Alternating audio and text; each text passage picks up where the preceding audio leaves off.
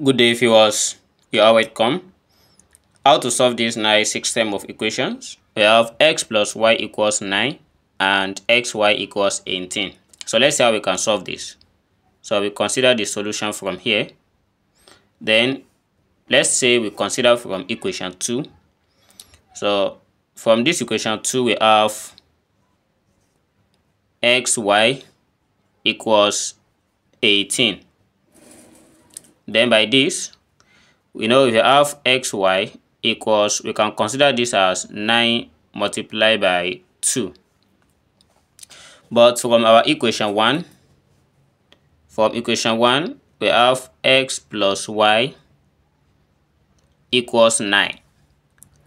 Then in this equation 2, we have 9 here. Let's replace this 9 with x plus y.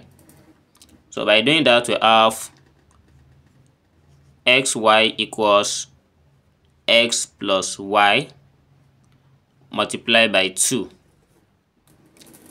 And by opening this parenthesis here, we have xy equals 2 times x, that is 2x, plus 2 times y, we have 2y. Then let's take the whole of this here. We have xy minus 2x minus 2y equals 0. Then let's combine this together. So by combining this together, we have xy minus 2x. So we put this in brackets. Also, we have this as minus 2y equals 0. So what is common here is x. By factoring out x, we have x into bracket of y minus 2 minus 2y equals 0. So having this, suppose I add 4 and subtract 4 here, we can have this as s into bracket of y minus 2 minus 2y plus 4 minus 4 equals 0.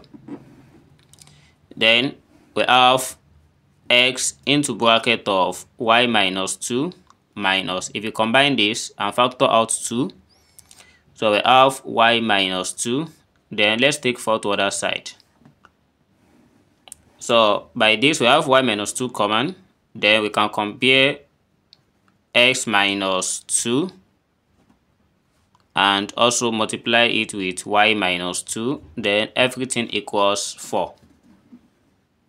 So if everything equals to 4, let's try and solve this to know the value of x and the value of y. So here we have, suppose our x and y are a member of an integer. So positive integer. Then we look for the factors of 4 from here. And look for the factors of 4 and say we have 4. So this 4 is equivalent to 4 times 1. We can still have 4 as 1 times 4. And again, you can have 4 as 2 times 2. So these are the only thing we are going to have here as far as x and y are members of positive integer.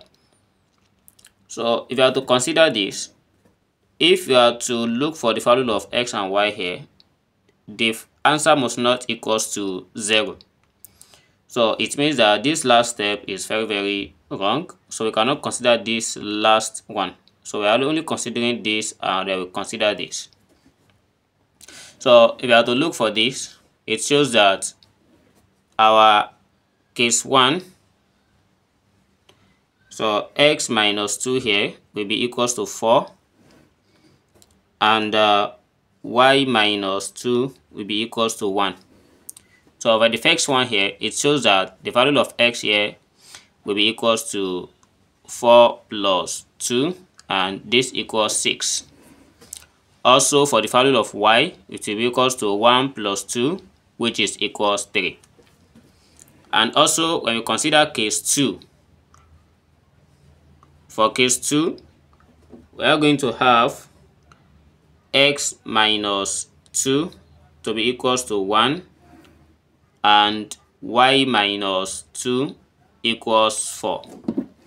So this shows that the value of x here equals 3 and y equals 6.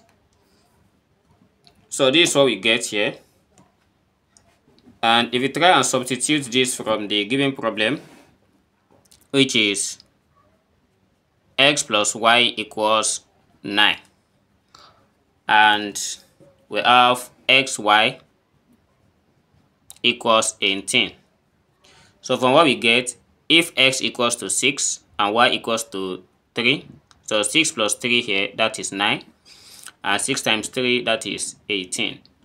So this is how to solve these questions. Thanks for watching, and we can still solve this using another method.